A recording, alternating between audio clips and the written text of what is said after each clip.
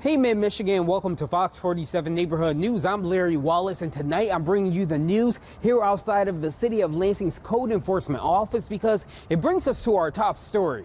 You all know I'm no stranger when it comes to investigating the red tag issue here in Lansing, but this one I've been looking into today is a little unique, so let me break it down for you. There's a property that's been red tagged for almost 3 years here in Lansing, and neighbors say they're fed up with it because it's had its fair share of trash and even squatters. If you look at all the houses around us and then look at that house, it just makes all of our houses look terrible. Residents say this home on Richard Road isn't the nicest view. It's just an eyesore. The city says the home was red tagged back in December of 2020, and since then the owner, Homesteads LLC, has racked up nearly $5,000 in fees for trash and other violations. There is a trailer full of God knows what.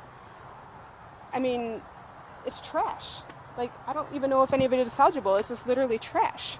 But the problem doesn't stop with the trash. Clarice Pitsonis lives right next door, and she says there may also be squatters. For a while, there was like a black truck with like a Hispanic guy and a white guy, and then those people disappeared, and then there was a lady living in here for a while, and then she disappeared. While in the area, we met Amber, who says she was the home's property manager but did not want to get on camera. She was also not happy that Clarice called us. I think Nosy Nancy needs to stay in her place, in her business. What do you say to the people who say this home has been red tagged for almost 3 years and the owner hasn't taken any action? I say, I don't know about it being red tagged for 3 years.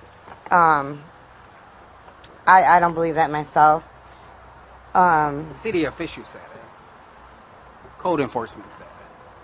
I've never seen any paperwork on it. Amber eventually gave us a number she claims belongs to the owner, but when we called, the Text Now subscriber you were trying to reach is not available. Please leave your message after the tone. We realized it was a text app number, and 5 minutes later, Amber called us back on that same text app number. From there, we went to the owner's address that the city gave us. We knocked on the door, but no one answered, so it was back to the city. City officials said if the owner doesn't resolve the issues, they can take legal actions. But residents like Clarice would like to see something else happen. I think it needs to be boarded up.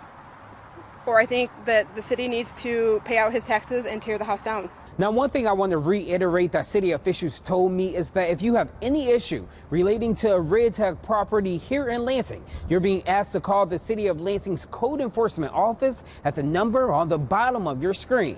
For now, reporting here in Lansing, I'm Larry Wallace, Fox 47 News.